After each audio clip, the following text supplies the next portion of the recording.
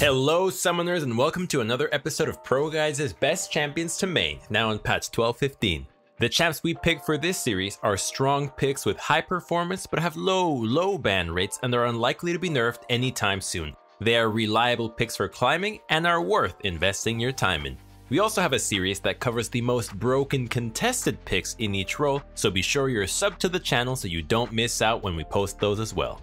We'll start things off in the top lane with Olaf. While he's not quite as OP as he was right after his mid-scope update, he still carries pretty hard and is a lot less contested. That means he fits perfectly with the theme of this video. When you pick him, your game plan is simple: split to win. Olaf's biggest weakness is being kited to death in 5v5s, so the solution is to just avoid teamfights in almost all cases. So just plant yourself in a side lane and run over your foe over and over again.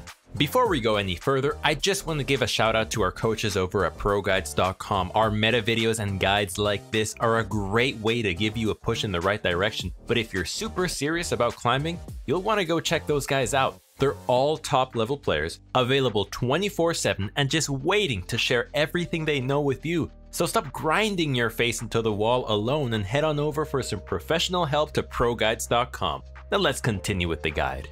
The next top laner we have for you is Sejuani. At this point, I think it's time to stop calling Sejuani top and off meta pick. I mean, it's just the better role for the champion. She can either win lane or at least go even in most matchups, scales well as both a split push threat and a strong team fighter. This makes her really safe to blind pick every single game. As with pretty much any tank these days, if you want to build even more aggressive, you can sneak in a demonic embrace into her build somewhere. This is especially good against other tanks or juggernauts. Our final top laner for today is Tryndamere. A lot of people think Trynd is a click and pray type of champion, and when you see how many of them just froth for the level 1 or 2 all in the second they fill up their fury, it kinda makes sense. But in reality, like with any carry, playing Tryndamere isn't that simple. I mean, you can bank all of your games on just going in and critting on enough of your hits, but that's the definition of coin flipping your games. Against a low threat target, that's fine. But if you spin on a toughy one like Darius or Jax and you give them an early lead, your game is over. Instead, play Tryndamere with some fundamental skills like actually managing the wave, trading at appropriate times, and going for an all-in when you have a good HP advantage. When you do that, you actually get consistent early leads, and then you can turn into a frother and just ghost at your opponent every time it's up. Taking a look now at our junglers, the first pick we have is Volibear. Volibear was pretty much the sole god tier jungler for most of the season, but after a hefty nerf not that long ago, he was reeled into a bit of a healthier place. Now that Riot has put more value on dragons and Rift Heralds, junglers that have a lot of influence on early are heavily rewarded, especially those that can solo the epic monsters with ease. With Voli, having very simple, easy to pull off ganks and strong dueling makes it impossible for most junglers to contest him 1v1, and so he checks all the boxes. While he's definitely a very beefy boy that makes for a great frontliner, he's also a surprisingly high damage threat, so you never feel like you're just relying on your team to do the carrying.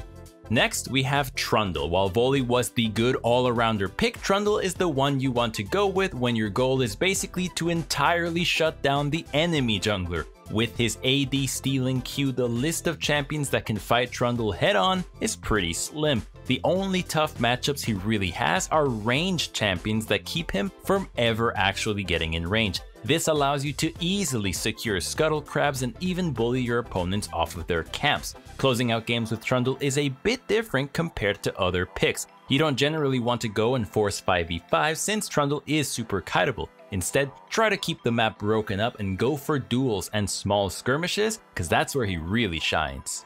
The final jungler we have is Amumu. He's pretty much the polar opposite of Trundle. You'll have no inclination towards scrapping with the enemy jungler, at least early on. Instead, you'll power farm and look to gank when enemy laners are too far pushed up.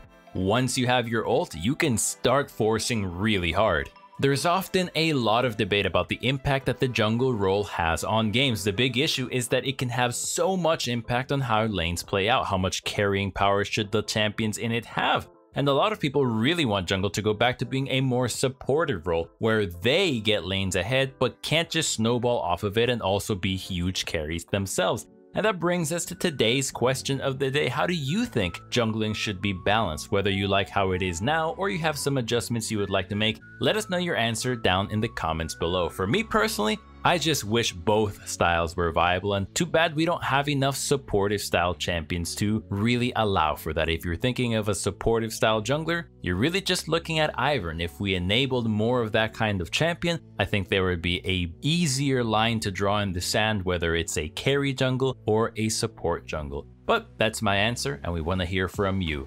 Next up for the mid lane, the first pick we have is Heimerdinger. We keep saying it, but his 12-12 buffs have made him an absolutely ridiculous pick. He is destroying in all 4 laning roles, and at this point I wouldn't be surprised if there was just some way to make him work as a jungler too.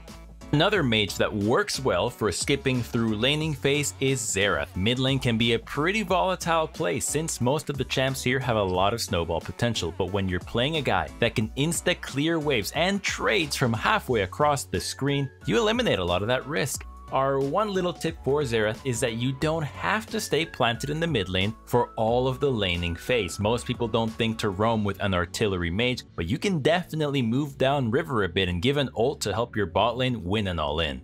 The third mid laner for today is Pantheon. His selling points are as follows. Hard wins trades with point and click combos, easily 100-0 foes with ganks from a jungler, and can snowball insanely hard if you get an early lead. So if you like a snowbally hard carry in the mid lane playstyle of an assassin but want to do so on a very low risk, easy to pull off champion, you should really consider picking Pantheon up.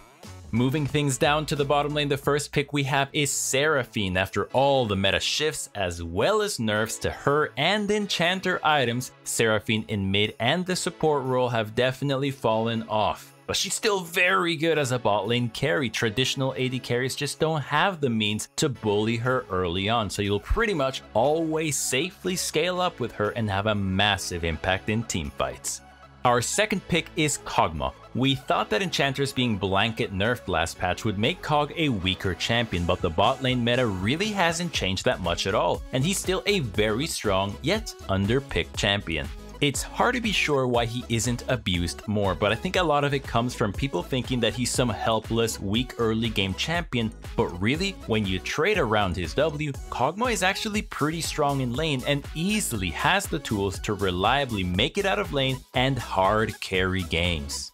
The final bot lane carry we have for today is Ashe. She's a pretty strong lane bully with both good poke and all-in. Her damage scales surprisingly well, and she brings a lot more utility than any other marksman. If you have the mechanics to orb walk even halfway decently, she's also impossible for most threats to actually reach in teamfights, especially when you pair her with the first support we have on our list. It's Janna. Even after all the nerfs directly aimed at her and the Enchanter class as a whole, Janna is still a contender for top 3 supports in the game. She's got a really good, safe early game, good roaming, and has an incredible amount of impact in teamfights. A lot of people are turned off by the low skill floor enchanters, seeing it as a blow to their ego to play them or something, but honestly, there are some really high skill cap things you can do with Janna. Just being able to predict a tornado of max charge in a teamfight is enough to win you an entire 5v5. Besides, in rank, you should be playing what's good and gets you wins, not just what's flashy. Our second support to main is Taric. The fact that his pick rate is low enough to be on this list is crazy. Usually, when a champion is around a 54 to 55% win rate, everyone is jumping on it, but Taric remains criminally underpicked. He does have a bit of an unorthodox playstyle since you have to get used to autoing to reset his spells and learning to cast abilities off your allies. But once you get that down, he's just an incredibly powerful pick and one that every support player should be trying to abuse right now. Finishing off our list, we have Soraka. Out of all the enchanters, we thought surely she would be the one that's hit the hardest. After all, she's the one that truly leans on her heals to be useful in fights, with her only other utility being her E. but she's still going really strong. I guess what you have to realize is that her heals were so over the top that even a pretty significant nerf is still going to leave them in a really good place. And that is it for our top 3 champions to main on 12.15. Thank you so much for watching, and I hope you enjoyed the video. If you did, be sure to subscribe so you never miss out on our meta guides and so you're always in the loop on what the best picks are. Remember to let us know how you feel about jungle balance down in the comments below. And one last thing, don't forget to check out our Discord in the description box below, where you can discuss the league further or just hang out and be a part of our community. I can't wait to see you guys back for the next video, but until next time, good luck on the Rift, and may the LP gods smile down upon you.